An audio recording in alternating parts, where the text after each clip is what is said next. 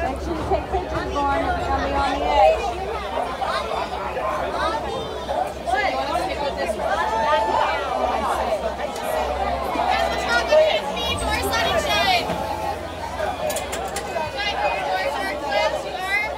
That's Sunday morning. As we say out here in Harambe, windy. That means let's go.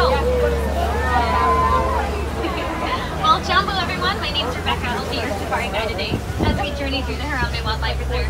Take a look above you. There are animal spotting guides. That's going to help you identify the animals we may see today. We're not going to be able to see all of them, but we usually have pretty good luck. Now, I do want to take this moment as we're waiting for the final say from the warden to enter the reserve to remind everyone to remain fully and completely seated throughout our entire journey. That's everyone of all ages, either in a seat or on a lap the entire time, please. Also, while we see those beautiful animals, keep in mind we're entering their own home, their own space, so please don't try to get their attention in any way. No making kissing sounds, whistling, or just screaming at them. And maybe they'll come close to the truck and it'll be a really cool view. But for now, we'll head on deep into the forest area. This is the Little Ituri Forest. A lot of the animals in the forest are really good at camouflage and hiding, so just keep your eyes peeled. We'll see what we can find today. Oh, how about out to your right-hand side? You'll see an okapi. Now, okapis have those zebra-like stripes in their back, but it does not mean they're related to a zebra at all. In fact, they're not. Okapi are only related to the giraffe family. They have the same body type as a giraffe, same long, prehensile tongue. They just don't have to be as tall as a giraffe because they're already in a low, dense forest environment. Their stripes are really good use in the forest area. It's good camouflage. It looks like sunlight and tree branches as opposed to zebras when they're running in herds to confuse their predators. See, black, white, black, white, black, white, not knowing one zebra apart from another. So the same kind of camouflage used a different way does not mean they're related.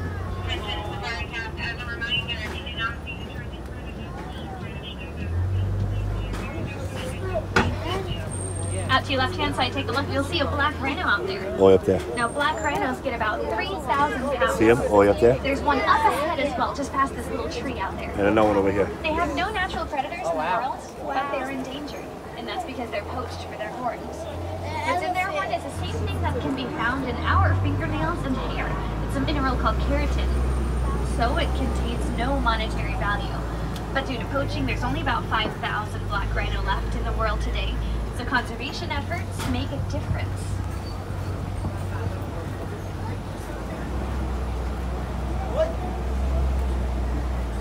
As we come up ahead, straight ahead and out to your left-hand side, you'll see some lighter brown antelope. Those are greater kudu. They're the second tallest antelope in Africa. Also some darker orange. Those are bongo. Bongos are known as the ghosts of the forest because they're rarely seen. Both male and female bongo have those horns atop their heads. So to tell them apart, one way is that the male's coats get darker as they age.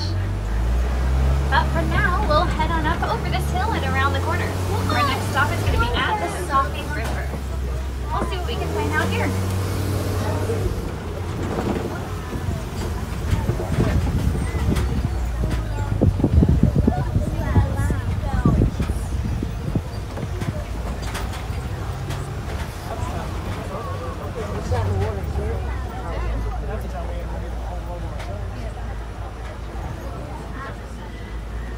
Coming up to your left-hand side on the island, you'll see pink-backed pelicans. Pink-backed pelicans get their name because of their mating season. That's when they do get a pink back. But it's just the skin on their back that changes color. It's not their feathers at the season.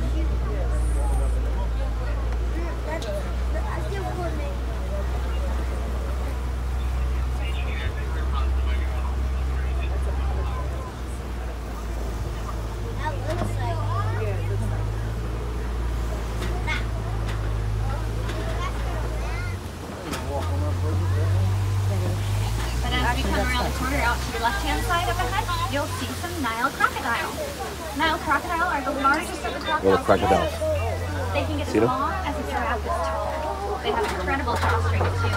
They are able to crush the bones of their prey with ease.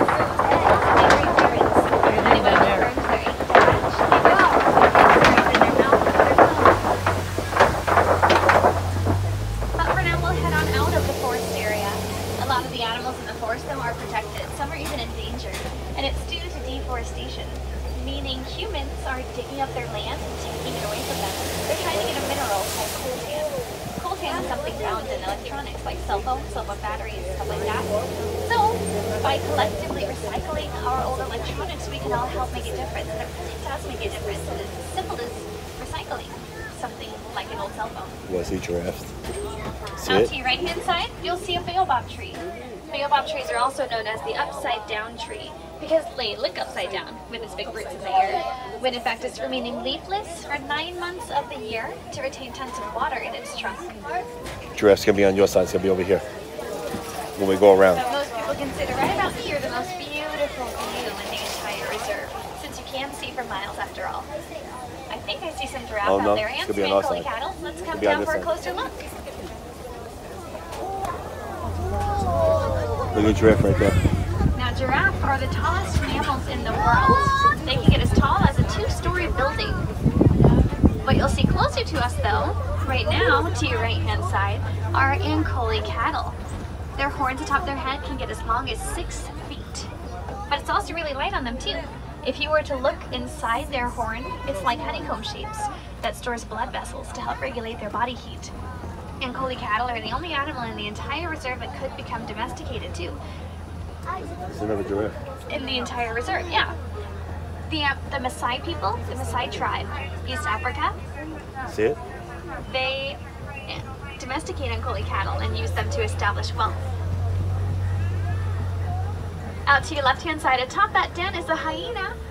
Hyenas, most people consider them as 100% scavengers, Top of the which is rock. actually not true. They hunt about 90% of their own food. Here, look at the giraffe, real quick. Giraffe. They have a female-dominant hierarchy too, and then the highest right there. rated male is still below the lowest rated female. See him? He's right there sleeping. Really incredible jaw strength. They're able to crush into bones, eat bone marrow, and eat everything. But take a look at that giraffe out to your right-hand side, chowing down. They'll actually eat 18 to 20 hours a day. And to help them eat is their long prehensile tongue. Their tongues are 18 inches long and is longer than a foot. And prehensile means it's able to wrap around the tree branches to bring in the leaves. We'll pass a few termite mounds too. They're made of dirt, dung, and saliva. In the African sun though, they become as hard as concrete. Sometimes you'll see large animals use them as a scratching post, and smaller animals would use it as a lookout point if it falls down. Coming up to your left-hand side, you see a couple baby giraffe out there too. Now, newborn giraffe stand at 6 feet tall, which is also the length of the giraffe that they have, since mom still stands up while she gives birth. See two of them? There's 3 of them. There's the one all the way up on the top.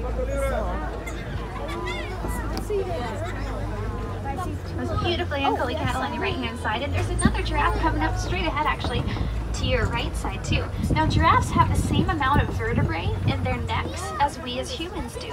We each have 7 vertebrae, but they also have a lot more ball and socket joints throughout, so that makes their necks a lot more bendy than ours. We'll see some baby giraffes again on your left-hand side, but if you look to your right, you'll see a wildebeest, a white-bearded wildebeest. When they migrate, their numbers go as high as 1.5 million at a time. And they travel anywhere between 500 up to 1,000 miles a year. But as you're a little closer to, take a look at those baby giraffes to your left. They're a Maasai giraffe. It's different than reticulated giraffe. Reticulated giraffe are actually a more stuffed animal. This is the Maasai. They have a very solid spot and a very defined line in between each one. Whereas you might see those Maasai giraffe, their spots are very loose, kind of doing whatever they want. That's the difference. They look like statues. The heads move. Oh yeah, they're back in the road. The heads move. See? Now while they're eating, you might see them sticking their tongue out too. Their tongues are actually a purplish gray color. Scientifically though, we don't know the reason why it's that color, but we have a guess. Maybe it's sunproof. You heard that Ankole cattle out there.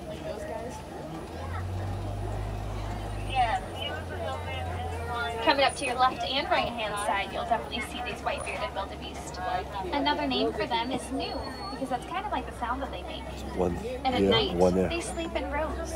That's to make for a quick and orderly escape, in a way, if they're ambushed in the middle of the night.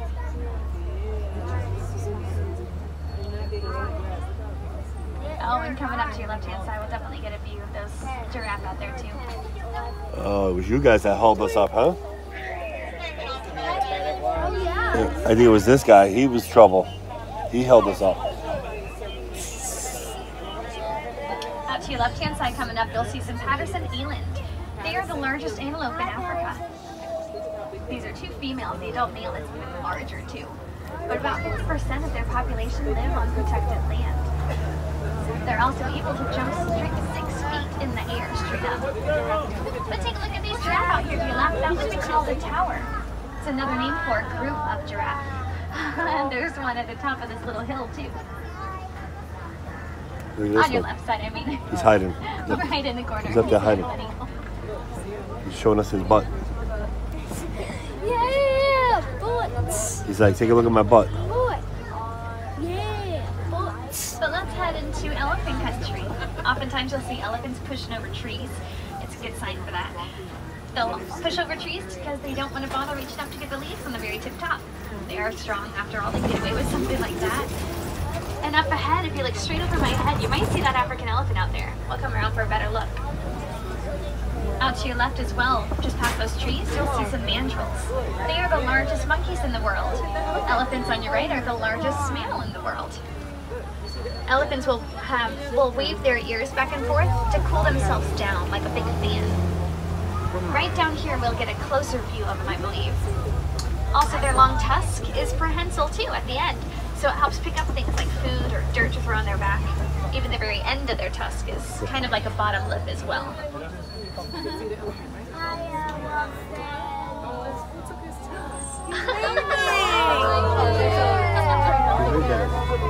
See that? Wait.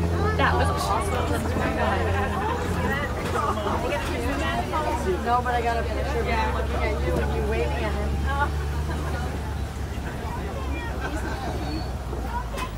Well, let's head deeper into elephant country and see if we can't find any more African elephants. Oftentimes you'll see them migrating in large family groups. Usually adult females lead the migration, and they go wherever they want. And that used to include them traveling over and destroying farmers' crops. Rabbit. And since the farmers were not very pleased with their crops being destroyed, the Disney Conservation Fund did a research on African elephants to help protect them. Now, from that research, we learned elephants are afraid of bees. And we rolled with it. We found a solution now. The farmers now have beehive fences around their area, around their crops. So that's steering the elephants clear. The elephants are not going near their crops anymore, so they're safe. The farmers are happy because they have their crops again, and they have another source of income now. They get to sell the honey from the bees. It even helps the declining bee population by adding just a few more beehives in the world. So truly everybody wins.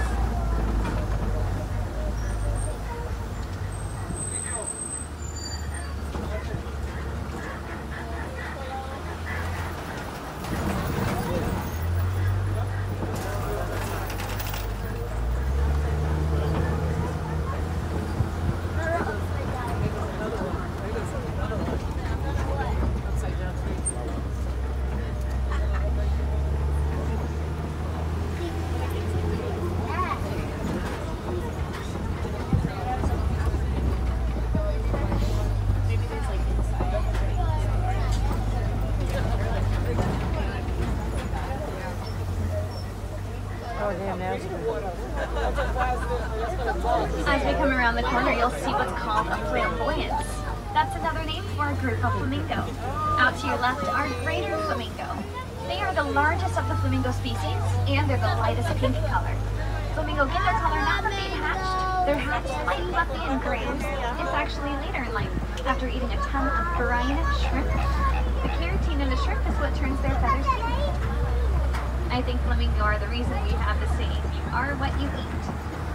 Yeah. Why, what's the... Oh, really? Let's see what else we can find along our way. Did you see them? Oh, wow. Those are white rhino. Now, white rhino are very large. They're about 5,000 pounds. They can get up to that size. See their wide jaw? That's how they get their name. It's the Afrikaans word wide is white. Sounds like white, and that's how the name's done. But they also have very poor vision. They cannot see someone standing still within 100 feet in a dimmer light.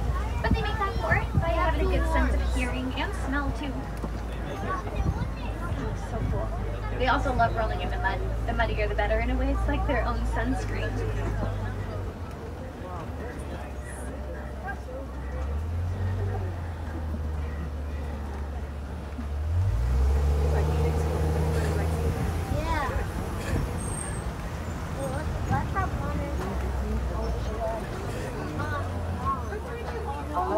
Out to your left-hand side, you will see. Oh my goodness, it's right on the rock. Cheetah. Cheetahs are on the rock, right to your left side. Sorry, your left-hand side. Cheetahs are the fastest land animal in the world. They can run up to 60 miles an hour. They can only maintain that max speed though for about 3 seconds out of their entire chase.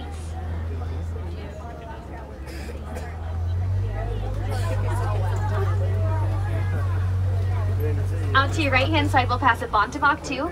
Bonteboks at one point in time were nearly extinct in the wild. There were fewer and fewer of them out there until local farmers protected them on their own land, and their numbers came back.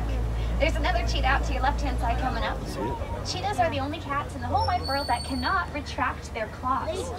Their claws are always out to have firm hold of the ground, kind of like a permanent soccer cleat, since they rely so much on their high-speed chase. They also can't meow. They do a little chirping sound instead. What chirp? Or look, a bird. It's a cardinal.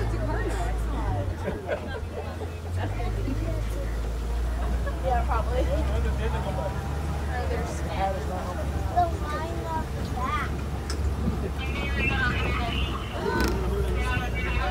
Out to your left-hand side, there's a lioness laying down on the rock. Oh, and a lion at the end of the rock, too. Lions are very social. They'll stay And a lion up there. And they have different The lion's on the top. The male lion with his big intimidating teeth. His job is to protect the family, keep everyone safe. The lioness closest to us, her and the other lioness, they have to do most of the hunting. Lioness and the lion. True. Lions will rest 18 to 20 hours a day. And that's because they're nocturnal. They do most of the hunting and activities at night. Look at them sleeping. And another lioness. The daddy lion is the lion. Lions have extra padded claws too, so they can stay extra quiet and stealthy.